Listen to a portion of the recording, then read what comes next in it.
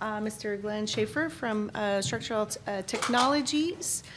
Okay, well, thanks everybody for sticking around. I know these are the coveted end of the day time slots, and like 30 minutes ago, I was thinking a beer would hit the spot right now. So I'm sure you guys are well ahead of me. But it's a it's an interesting topic. This session is much different than normal ACIs. No graphs, no equations, a lot of pictures. So it makes it kind of exciting. So what I want to talk about today is some newer technologies that Structural Technologies uses to help in some of our work effort. And so I know that this is not intended, nor should it be. It's not a commercial for Structural Technologies, but it does help frame why we went in the direction we did go with certain aspects of new technologies. So Structural Structural Technologies is an engineering and technology support group to Structural and Pullman, the contracting arms of our company. Those are by far the biggest arms. Technologies is relatively small. And one of the roles that Technologies performs is performing condition assessments. But generally speaking, I say that our challenge is we're not a for-profit assessment service. I don't think we're like competing with WIS-Jennies or SGHs. Our primary assessment opportunities come with partnering with clients that want to understand their problem better so we can help our operational teams develop a better solution that's more appropriate for certain repair strategies. So our goal really is to look at assessments or evaluations as a means to help our repair business. So to do that, we want to try to do it as inexpensively but efficiently as possible. We want to get the most we can without driving up the cost of doing an investigation to begin our repair process. So we do, like many others, we do numerous techniques of conventional type of assessments and evaluations. Hammer sounding, as people have talked, for delaminations, GPR to figure out where reinforcing steel is, what the cover depth might be, various other NDT methods like half-cell potential for corrosion, when necessary, core sampling to send materials out for laboratory testing, petrography, you name it. Nothing radically different than probably the other half a dozen presentations you saw before me. They all add valuable information. They're great. We love them. Except they all have one thing in common, that you have to physically touch the structure to do most of these tests, which 8 times out of 10 isn't a real challenge or a problem, but 2 times out of 10 it starts to become a problem. Working from grade, piece of cake. Hammer sound, walk around the structure, super easy to do, pretty efficient. When you start talking structures like this, though, when the only way to access them is rigging, expensive rigging of swing stages and that type of thing, it starts to get expensive. Now, there's many applications where that makes perfect sense. The cost is completely justified. But again, why I said who Structural Technologies is and what we do, a lot of our work is trying to help our operational side, our contracting side, develop a better solution. So if we can figure out a way to help them without escalating the cost, all the better for our company. So we try to do it that way. So it sort of brings up the touching part of concrete is great, a lot of ways to do it, but you're probably thinking this is a presentation on a topic on visual inspection. Visual inspection would fit perfectly in here, and it does. So difficult to access structures, or really any structures, have a large opportunity for a visual inspection methods. Provides a wealth of information about the structures, whether that's spalls, cracks, stainings, efflorescence, previous repairs, bug holes, original construction defects.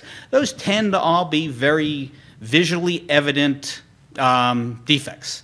So visual inspection fits in perfectly for these difficult to access structures, except we've got one bigger challenge. The same sort of challenge of it's difficult to access the structure. You need rigging, you need swing stages, you might need scaffolding. Same thing kind of implies. It's easy to see things from grade, a little more challenging to do it from existing platforms, other structures, etc. Even more challenging with scaffolding, even more challenging, etc. But to see the top of these type of structures, you're going to need binoculars. You're physically not that close to it. So the opportunity to see things is there, The avoidance of some cost to do perhaps special rigging is avoided, but you're still not that close to the structure, so you're seeing what's readily visible, but not necessarily all of the structure. So over the last few years, for at least our company, 3, 4, 5 or so years, we've started to utilize unmanned aerial vehicle technology, which is, I guess its official name, most people would know it as a drone, fits in for a number of reasons of what we're trying to accomplish. So obviously as a company, I'm sure many companies, particularly us as a contracting company, we pride ourselves on safety.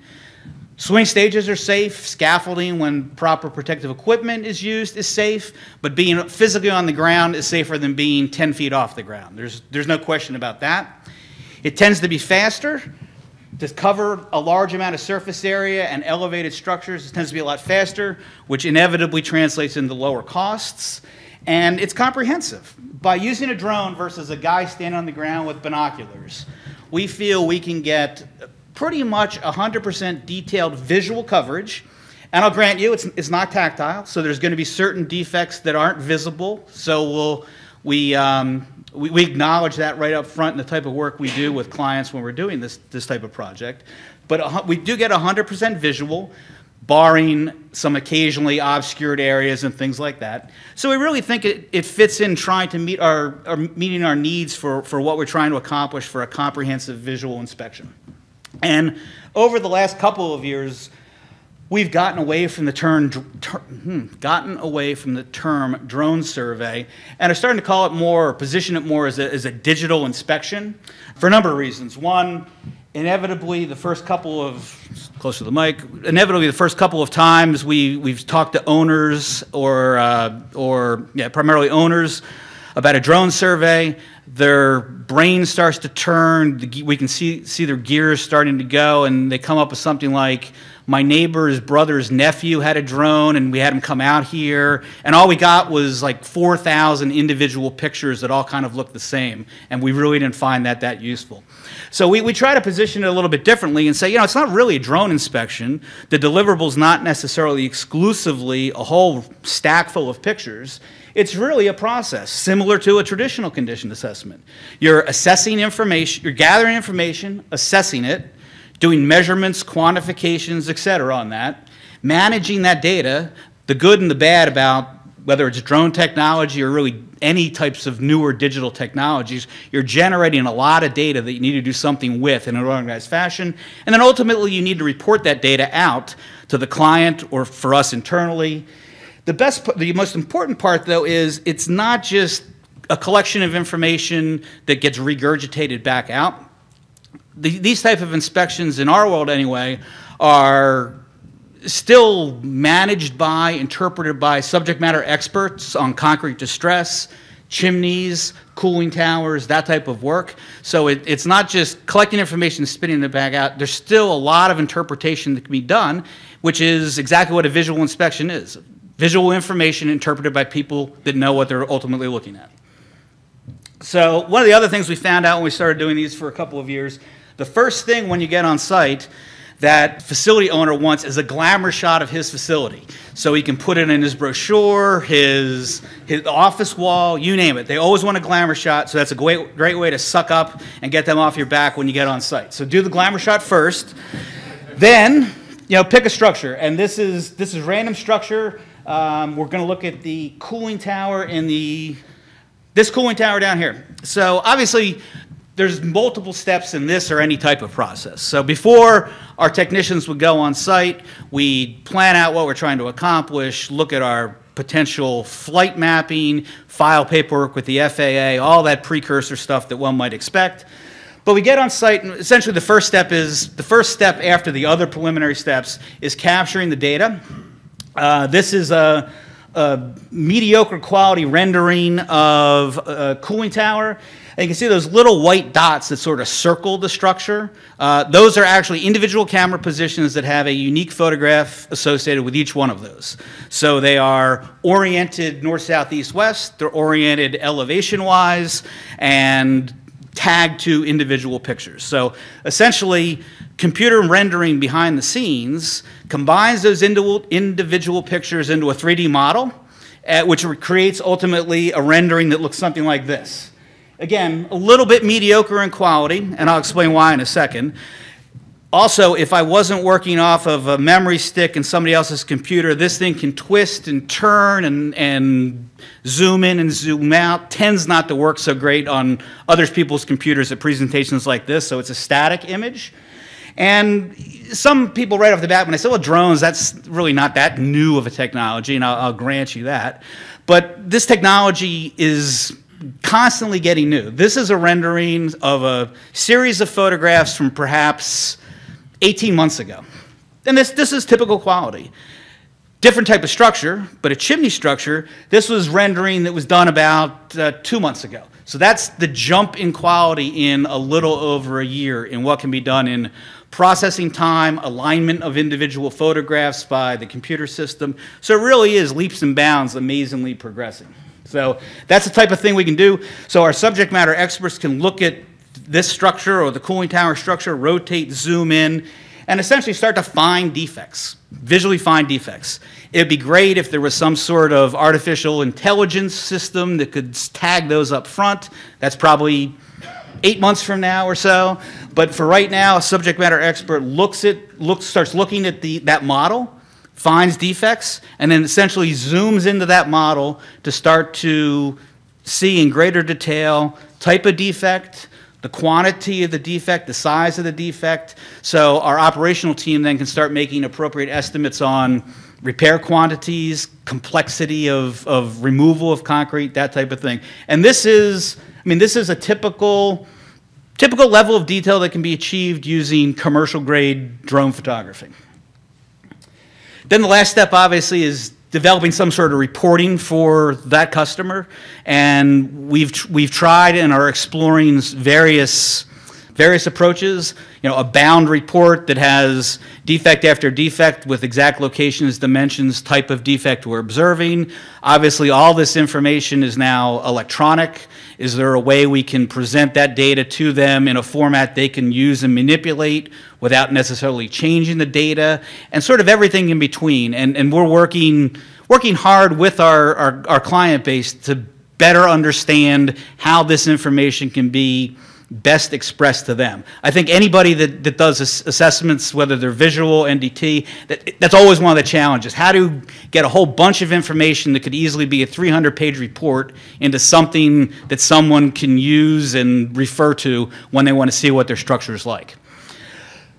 One of the questions that always comes up is, if we can do that for the outside of the cooling tower, what about the inside of the cooling tower? And the answer to that is it's mixed. But at the moment, there's some challenges with that. The drone in general needs to see 5 or 6 different GPS satellites to get its orientation, its stability, and to know where it is and what orientation it's taking pictures of. The further it gets down in that chimney, the less visibility it has to GPS satellites. So that's a challenge and starts to mess up the process a little bit. There's also the 2 other kind of more pragmatic challenges. Inside of a cooling tower, it tends to be really dark. Outside is lit up by the sun and other things. So dark and covered with slime. So there's not often a whole lot of visual clues that lend itself to visual inspection of in the inside of a online cooling tower. So what I've sort of run through thus far is, if somebody said, if one of our contracting arms said, we're thinking about fixing this cooling tower, help us understand what the problem is, how much of a problem there is, and the quantities of material we might need to fix it. So that's kind of a standalone deliverable. But one of the other things we're finding is also that it can be used as a great precursor to a more traditional investigation. So for instance, if the structure, the owner feels it's important to do a traditional tactile investigation, but has, as everyone does, a somewhat limited budget, we can fly the drone relatively cheaply and determine, if you're going to spend money on 4 swing stage drops, where's the best 4 places we can put that to get the most information we can to help analyze what's going on with this structure. Also, we can use it to quickly create some damage schematics. You can imagine being up on a swing stage, hammer tapping, hammer sounding, and trying to map out areas of distress. If you had a base map to start with, it was very accurate, and all you needed to do was perhaps make some notations, quantify something that maybe wasn't quite 100% clear visual, but you knew the damage kind of went out to a certain point. You've got a starting document already. Saves a lot of time in that physical data capturing while you're on site. And then finally, one of the other things that we were, I guess, a little bit surprised of is just safety issues. When this picture down here is exactly what it might look like.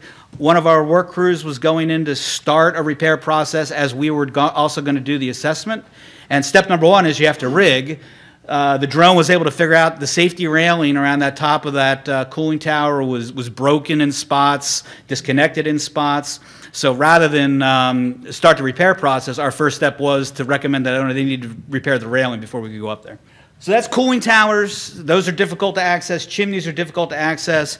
Buildings are a little bit easier, but have that same dilemma. A lot of surface area that is somewhat difficult to crawl over, or at the very least time-consuming to crawl over.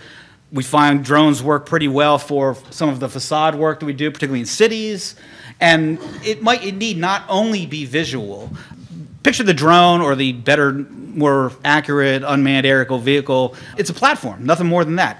A lot of times it carries a high-resolution digital camera, could carry a thermal camera, so you can see perhaps insulation problems, moisture problems in a building facade.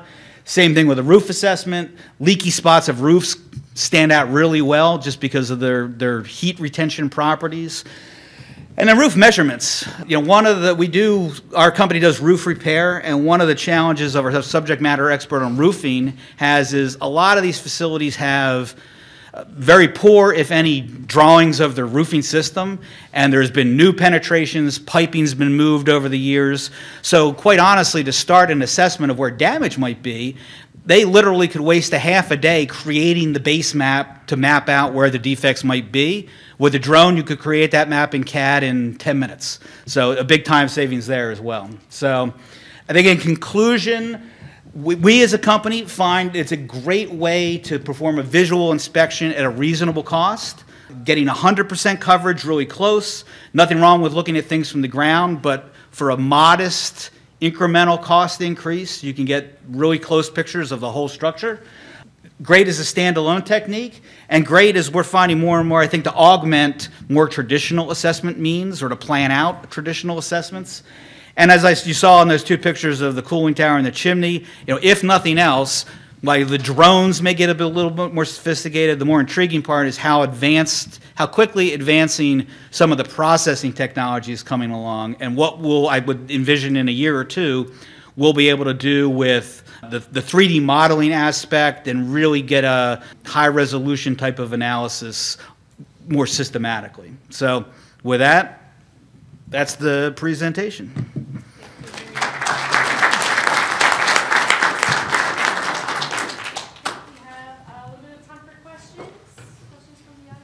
Yes.